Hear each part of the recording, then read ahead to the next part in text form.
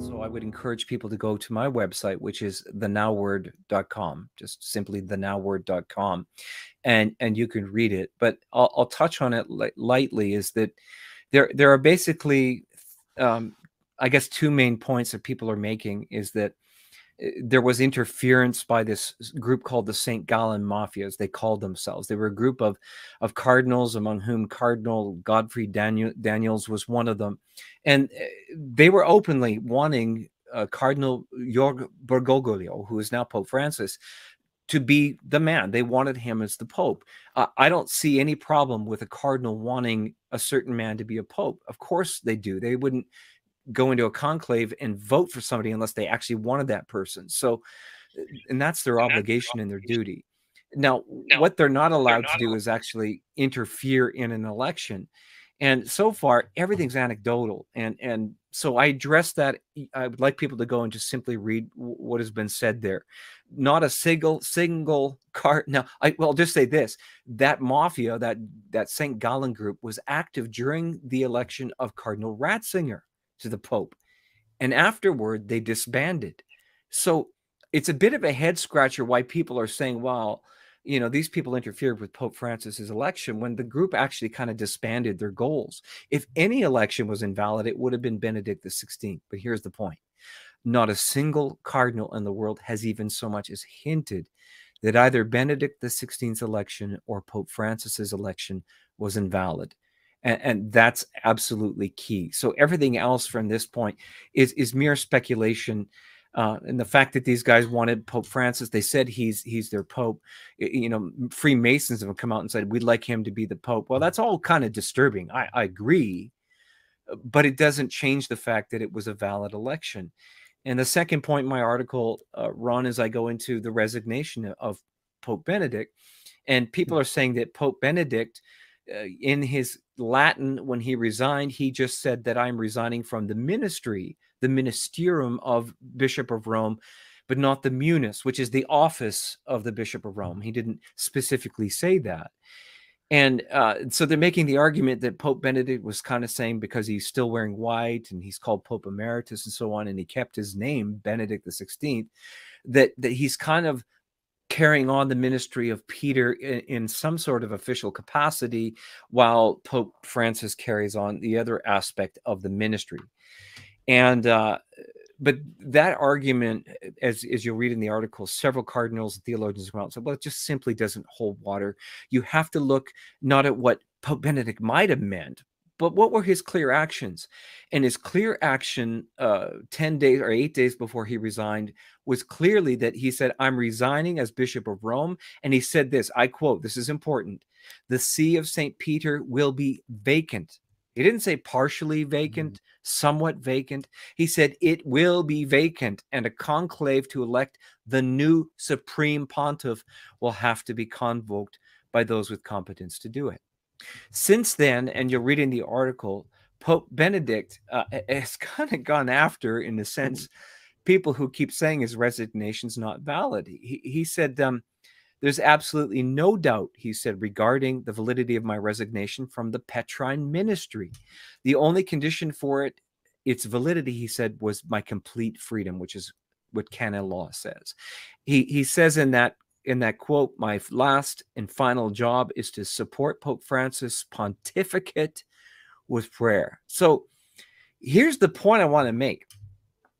Is some are saying, well, Pope Benedict is still the Pope, and he knew that. He stepped, and this is the point of the article. There's an editorial out there saying he kind of knew this. He steps aside purposely to allow a false prophet, a false pope rather, and a false church to emerge so that we would clearly see the weeds from the wheat.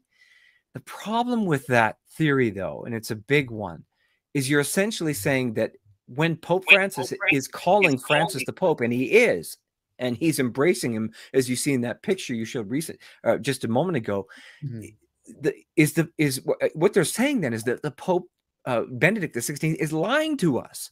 Because if Francis is an anti-pope, if he's not the legitimate successor to the throne of Peter, and he's an anti-pope, well, how irresponsible would it be for Benedict to basically say to the church, I'm praying for this man, and I'm throwing my prayer and my support behind an anti-pope? I mean, that's insane to say something like that.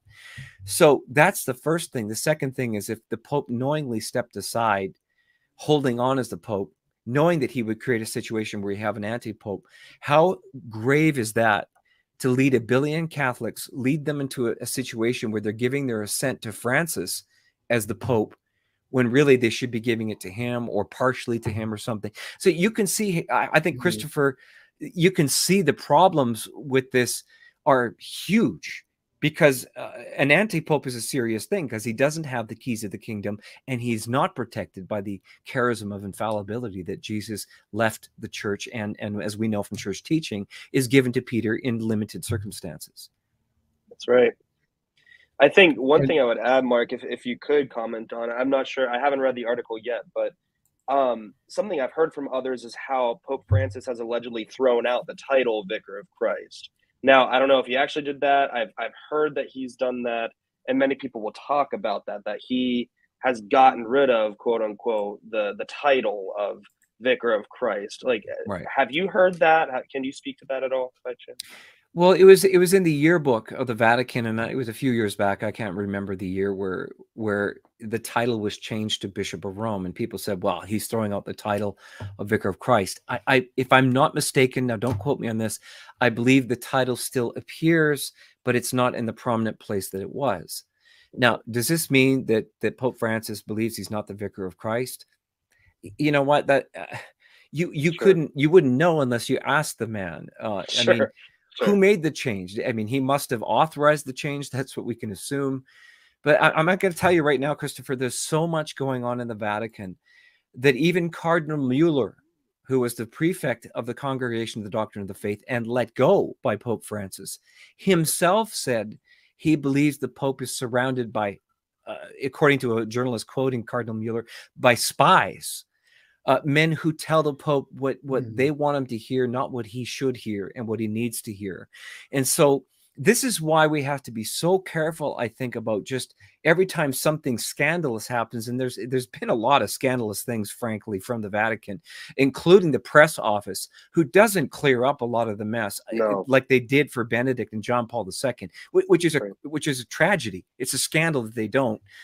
There's so much funky stuff going on there that, you know, you have to really be careful about blaming Pope Francis. Let me give you a case in point. When asked by a journalist on a plane a year after that comment by Pope Francis, where he said, remember, he said, "Who am I to judge?" And he was referring to a priest who was, I think, had left the homosexual lifestyle, was trying to renovate himself. And the Pope said of him, "Who am I to judge?" Well, those comments exploded. T-shirts were printed. People in the gay lobby used it to say, you know, the Pope is saying, "Don't judge me," you know. So a year later, he was asked by a journalist, "Well, what do you think of all the controversy you caused by those comments?" And the Pope said, "What controversy?"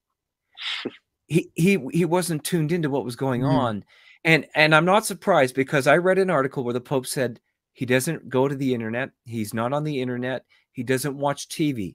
He only reads one newspaper, and he likes to watch old movies. I mean, this is a Pope who is, he's not exposing himself to what's going. Everybody thinks he reads LifeSite News or Remnant TV, watches it every day. He doesn't.